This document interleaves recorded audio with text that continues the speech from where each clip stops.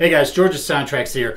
This week, we're going to talk a little bit about why you're doing the installations. Now, over the past few weeks, we've seen quite a few of installations that have been done both by Norman and myself, and we have another few that are coming up down the pipeline. But one of the things we want to talk about is why. Why do you want to install SoundTraxx decoders? Well, we're going to talk about that today.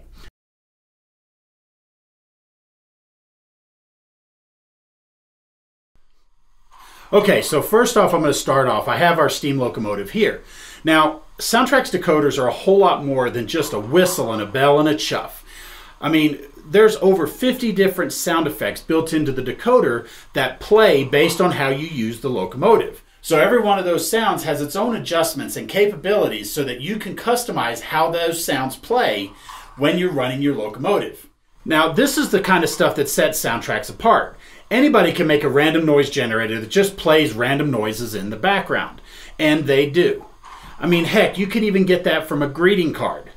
But what sets us apart again is that interactive sound.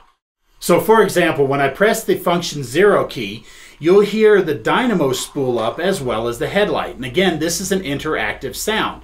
The headlight effect is set to what's called a dyno light, which means it's reliant on the sound of the dynamo, which is a steam-driven electric generator, to generate electricity for the steam locomotive so that it can light the light.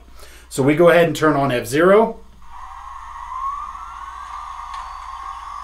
and you hear that dynamo spool up. Now, like all the different sounds in SoundTraxx decoders, this is selectable, so you have several different dynamos to choose from. Now, some of the other sounds that you may hear are things like the steam pop-off, and this what happens when the boiler pressure gets to a certain level. The safety valves here located on the top of the locomotive will actually open and vent that steam so that it prevents damage, explosion to the boiler, or worse, so that way the steam locomotive can safely operate. So one of the sounds we have is Fireman Fred shoveling coal. And you can hear Fireman Fred shoveling coal to feed that hungry fire, to keep that boiler pressure up, to make sure that the engineer has power when he needs it. Now, this is also selectable so that you can choose a auger fed or a coal stoker, which will automatically feed the fire using the sounds of a steam pump. You can also turn on an oil atomizer, which will take oil from an oil tender and feed it into the fire. You can also select a wood-burning locomotive. So when Fireman Fred is shoveling coal, you'll actually hear him throwing wood into an open, crackling wood fire. You also have the sound of the injector. Now, the injector is how water is fed into the boiler.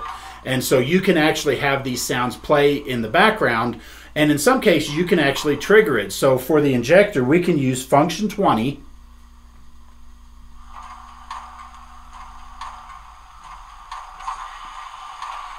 And we can manually feed that injector to feed the boiler with fresh water. And then we turn it off when we're done. Now, much like our steam locomotives, our diesel locomotives are much more than a horn, a bell, and a prime mover. Now, other sounds you'll have playing in the background are the air compressor, and also you'll hear the occasional sound of the air dryer. Now, this is a modern appliance that was applied to help keep that compressed air more dry, especially in moist climates. But one of the things that SoundTraxx allows you to do is to select that sound so that you can have a modern air dryer or an early poppet valve. So one of the sounds you heard just now was the sound of the air dryer. But now what I can do is I can take CV125, we'll set it to a value of 0, and now you hear that poppet valve. So again, this is selectable so that you can customize the decoder to match your model. Now, some of the other sounds you'll hear in the background are the sounds of the radiator fans. You'll hear the air compressor cycle. So if you use your air brakes more frequently, what's happening? Well, you're depleting your air tanks on your locomotive. And so the air compressor will have to cycle to charge up those air tanks back up to the level before you use the brakes. So as you use your brakes, the sounds of the air compressor will trigger more frequently. Again, showing you how the sounds are interactive based on how you're using the locomotive. Now, some of the other sounds you'll hear are Fireman Ed. This is Fred's cousin from the steam locomotive. Fireman Ed, you'll hear other sounds such as air conditioner. You'll actually hear some relay clicks. You'll hear some doors close and open and so forth. You'll even hear the occasional sound of a toilet flush. And again, every one of these sounds has its own volume control, so you can customize the decoder to match the model.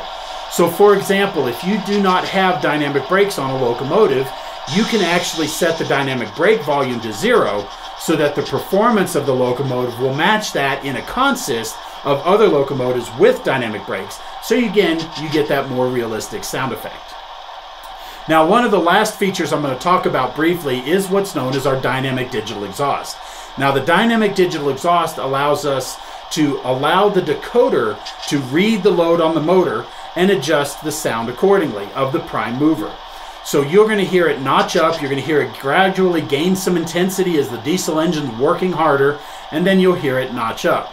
Now at this moment in time, this locomotive has no momentum, so what we're going to do is we're going to go ahead and move forward at about speed step 3.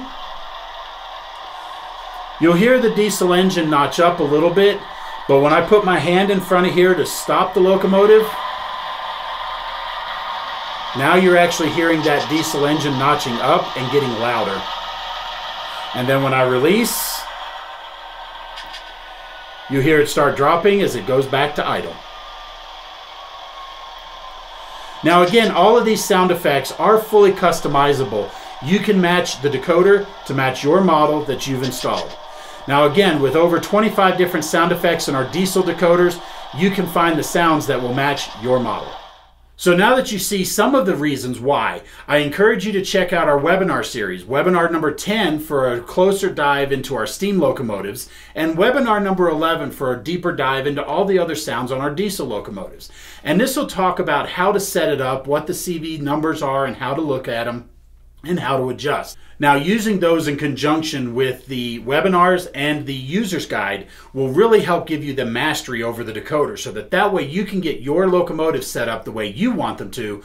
And we've given you all the tools there, and it explains all of that in full detail.